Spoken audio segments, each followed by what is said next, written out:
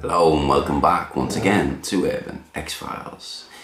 Today is the strange case of a witch that was advertised in a local newspaper for requested service. Sometime in the 60s, there was a certain newspaper that had a very intriguing request in an advertisement.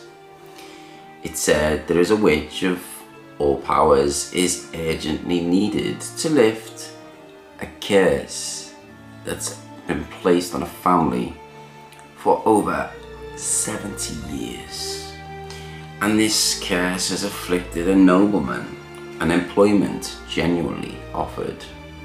Now, I am sure many readers of the paper saw this strange advertisement as something very amusing. But the gentleman who requested the services of a witch was deadly serious. He was a duke, and he was in his 70s, and he was a very unfortunate person who'd suffered bankruptcy, and a man who had experienced a long run of bad luck in his personal and his financial life.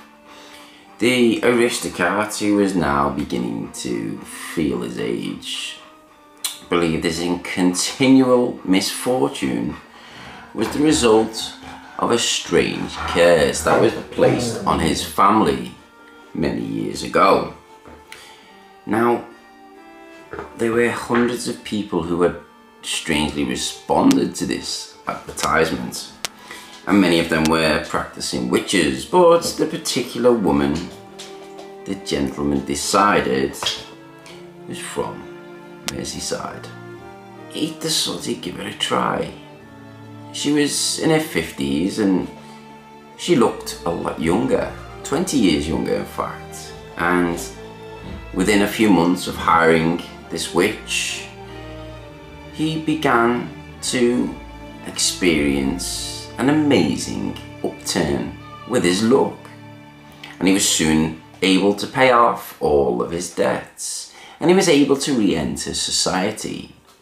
The witch remained in contact with the grateful gentleman until his death, and in the meantime this practicing Wiccan was at large throughout the northwest of England. Now, this kind lady offered her services for free and investigated many hauntings and apparitions. And in the 70s, this witch investigated several sightings of a huge black phantom dog with fiery red eyes that attacked pedestrians and vehicles on a stretch of road in Heswall. This menacing beast was even encountered by two policemen. They were in their squad car and they travelled down a road at early hours on this specific morning. Now, the officers saw this beast of a dog, which seemed to be of a Labrador golden retriever type of breed, except it was much larger, more the size of a Great Dane, and they too saw the eerie red glowing eyes of this sinister hellhound. The self-styled Wiccan encountered and confronted this black beast at a place called Woody Knot one evening, early midnight, and she allegedly slew the animal with her powers. And that night, two witnesses on a farm reported seeing a flash of light at Woody Knot, followed by a red flame leaping over 50 feet into the air. The witch said the black dog had been an agent of the devil and inadvertently conjured up by an amateur dabblers in the occult and black arts. And after that night, the terrifying canine apparition was seen no more. And the most intriguing paranormal incident which this lovely witch dealt with was in Abbey Heath sometime in the early 70s. One of her friends, who were called Claire, she was a friend of the Wiccan, and she reported the disappearance of her 7-year-old son and her 4-year-old daughter at a nearby common. Claire had been walking with her children when her son became enthralled with something he'd noticed somewhere in the distance. He shouted, "What?" before running off with his sister to take a closer look. Now within seconds they were nowhere to be seen. It was as if they evaporated into thin air. Now, as you can imagine, Claire was distraught, and she told police, and she was unable to explain the disappearance. So she contacted her witch friend, whose amazing powers were well known throughout Merseyside. She used a dowsing rod and told Mrs. Claire that her children were behind an invisible barrier. This seemed too hard to believe, and the police did not take this claim too seriously for obvious reasons. Now, she said that there was a nasty, sinister force involved. The police thought this witch was a bit of a crank and dismissed her claims. Just before dawn on the following day, she arrived at Claire's home with the missing children. The little girl and the little boy had a very strange story to share. They'd run into the common after seeing this bizarre looking man. He was about 7 foot tall. He had some strange pointed helmet and a close fitting suit.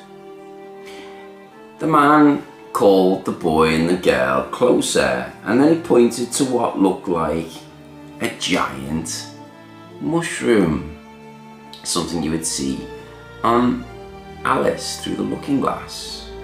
The children went inside the toadstool with this huge creature and discovered it was an ultra-modern house of some sort. There were futuristic fittings and appliances, and the man asked the children if they'd like to live with him, but they became very anxious and said they would rather not, and they wanted to go back to their mum. This crazy man had pretended to cry and complained that he felt very alone and he needed company, but the children sensed something nasty and sinister was afoot, and they ran out of this circular dwelling. However, when they ran from this strange mushroom-shaped house, they didn't get very far because they found that they were blocked somehow by a type of invisible wall, and they almost knocked themselves out. The young boy yelped in pain as he grabbed his nose, which had almost been broken by this invisible wall. The helmet man shouted and determined as he explained that he would be taking them away very soon. But on seeing the children's reluctance to grow, he grew agitated and he ended up fleeing into his home, which at that moment had vanished into thin air. It had been at that point that the witch had come up on the scene.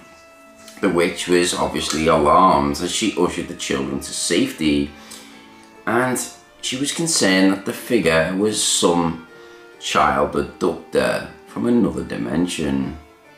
And she warned Claire never to let the children out of his sight again, especially on that stretch of road. Now, a month or so after this incredible episode, the press reported that a young boy and girl on the Isle of Wight. Now, a month or so after this strange episode, the press had reported that a boy and a girl from the Isle of Wight had encountered a strange figure which fitted the same description as Claire's children. The article had said how the children had been invited into this strange house with this strange interior, and the children had the courage to accuse the odd man of being some kind of ghost, which he replied, well, not really, but I am odd in some strange way. He had apparently mused distractedly, and when the kids asked the man what he meant, he would say, only, Now, during the half hour or so in which the children talked to this strange entity, men working nearby saw nothing. It was as if the children and their strange outer-worldly character were invisible. Luckily, they were not abducted, and the weird man and his distinctive house had vanished. Now, as for the witch, she sadly passed away sometime in the late 90s, in her 80s. So, have any of you encountered any of these strange stories? And have any of you ever heard of a witch called Libra or something similar? If so, please do get in touch. But for now, take care and see you all in the next video. Peace.